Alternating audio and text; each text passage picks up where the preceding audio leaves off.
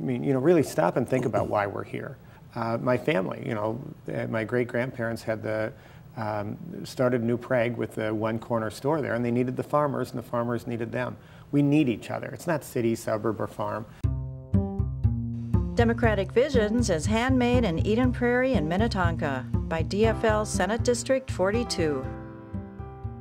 Mayor R.T. Rybak recently let the cat out of the bag and declared that he was running for governor.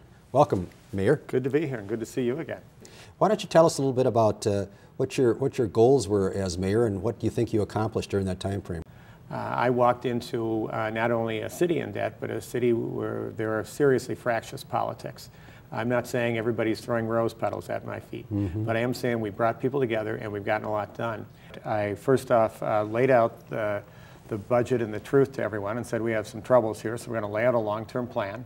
We focused on public safety, and crime is now down double digits 3 years in a row, and that's led by a decrease of juvenile crime of 40%. The city is much safer.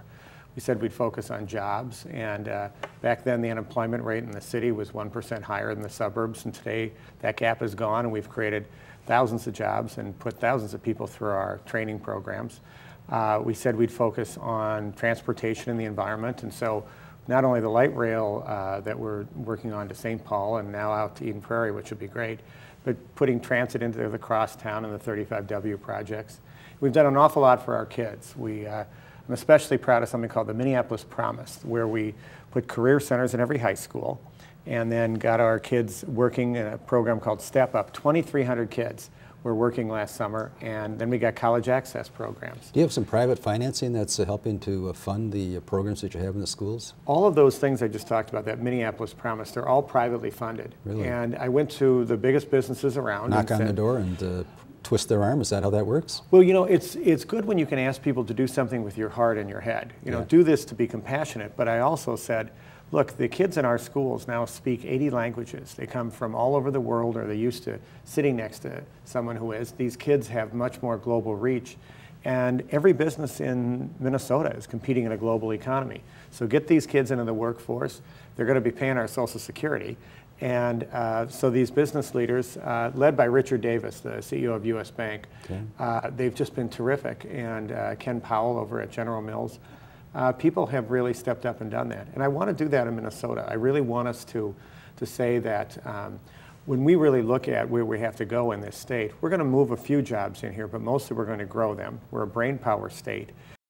Well, there's little doubt but that you are in the absolute top tier of candidates for governor, but I suppose the question that has to be raised is why anyone would want to be governor facing with the state facing the financial crisis that it's presently involved in. Well, the state is facing a financial crisis, and you do have reason to question the sanity of anyone who would seek the job. But that's exactly what people said to me when I walked into Minneapolis. Deep debt, bonds have been devalued, there were crime issues, it was after 9/11, and people said, why would anyone want to be mayor of this city? It can't be governed. I don't mind a challenge at all. I do mind mediocrity, and I was born in a great state, and I don't want to die in a mediocre one. And I think we should raise the bar. Better schools, better jobs, greater opportunities, better transportation, cleaner environment. These aren't things that we should hope for. We should expect them in Minnesota. We should raise our expectations. Have you had a chance to think through the recent proposal of Governor Pawlenty that the state modify its constitution so as to limit spending to the amount raised within the last 2 years of every biennium? Well, I think it's a wonderful political gimmick for a guy who wants to run for president and not be governor. But let's get honest about this. The proposal Governor Pawlenty laid out is something not one of his budgets has ever followed. I think he's off by $7 billion, isn't he, if you add up all his budgets? Yeah. During the time Tim Pawlenty and I have been in office, state spending has gone up 12%, while city spending went up 1%. I've paid down $117 million in debt. He's built up debt that our children will have to be dealing with for years. I fixed a long-term fiscal crisis. He's created one. Now, I'm not running against Tim Pawlenty, but I do think we all have to run against the idea that somehow people are so stupid that they can be hoodwinked by gimmicks. People are smart, and the thing that I've done is laid out budgets honestly with people and said, this isn't easy. There are no gimmicks here. Let's do what we do in our families. We're going to pay off the credit card. We're going to be honest about what we do. We're going to live within our means. Unfortunately, the way it's been happening at the Capitol is we haven't lived within our means, and we haven't fixed the problem. And The problems have been shifted onto local communities, which has risen the property tax burden for cities and made it harder for our schools. We've got to be real about the fact that we need good, strong fiscal leadership. I think I've shown I've done that. And we need visionary politics, and I think I've shown that too. We need both right now. What's your response to those who might view you as a urban candidate for governor? Well, I think those people probably don't know that I helped set up the Regional Council of Mayors. It brought mayors of not only Eden Prairie and Edina and Bloomington together, but about 40 of us together to work on regional issues. That's why 35W is being redone. That's why we've been able to do some really groundbreaking things on housing and the environment together as regional mayors. They probably haven't seen the work that I've done on access to schools that has helped our kids, but also kids from other places. They probably don't know that I spent a good part of my career as a reporter covering the suburbs. And I've spent a lot of work in the city, no doubt, but I've also, a lot of that work has impacted this whole region. I think right now we are in serious shape in this state, and we desperately need new leadership. And what I feel is that we should pick a candidate together, have everyone go to the caucuses, do the best we can, but then abide by that and go out and hopefully not only win an election, but change the state. Well, should you be the nominee of the party, you will be in a primary by all intents and purposes. Does that give you any pause for thought? Well, it makes me pretty excited because I love to campaign. I got elected the mayor of the largest city in the state as a virtual unknown, in large part because I walked out and shook hands with people and did what I did as a reporter, which is listened and then stood up and told the story of what we needed to do. But you know, one of the most important things a governor has to do, you have to lay out a vision that inspires people, you have to manage the budget, and you have to get results. Quite the opposite from what we've been experiencing in the last 6 years, I would say. I would say that. And one thing that I like to do is we've gotten a lot done in City Hall, but I think gotten even more done by going out in the community and bringing people together. That's what a governor should be doing.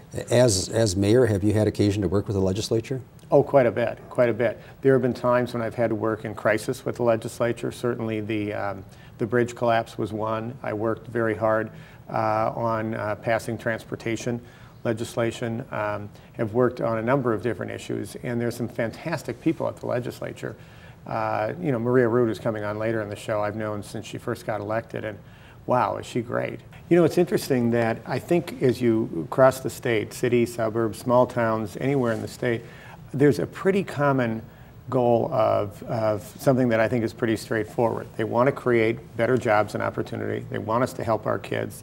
They want us to solve this healthcare issue, and they really want us to figure out some way to get the budget under control. They may say that about the budget, they may talk about their property taxes, but they really want sane fiscal leadership at the state. I think all of that is achievable. Is there any particular part of your message that you think will resonate well with people out here in the suburbs? I think especially with schools. I've spent a lot of time long in the back of the room as a reporter, listening to parents talking about their schools, listening to school board officials try to do that. And the one thing that knits us all together is that we have this great expectation that the next generation is going to have a better life than we did. That's jeopardized. For the first time in our country's history, we really wonder, will this next generation have the opportunities we have? When I've seen that we can put 2,300 kids to work in a summer and get them college access, some of the kids with some of the greatest challenges we have, I know we can do that in Minnesota. And I think people in this area believe that. They want better transportation, they want better schools, they want lower property taxes. That's what I'm about, and I think this state can do great things together. Do you anticipate President Obama will look favorably at your candidacy? He's been really generous. I was the first mayor to endorse him and ran his campaign here, and he was really wonderful when he came here to say some nice things about me, and he asked me about running for governor, and I told him about it. Just like Cheney asked Tim Pawlenty. Yeah. But I think he's got a lot on his mind right now. And you don't envision any difficulty in working with the legislature going forward in these tough times? Well, you know, one of the things I found about the legislature is that it's filled with people with tremendous ideas. And I happen to, by the way, think Ron Case would be a great new state senator here from Eden Prairie. But we need to elect some great people in the legislature, but send back some of the good ones. They're doing good work. They need a leader.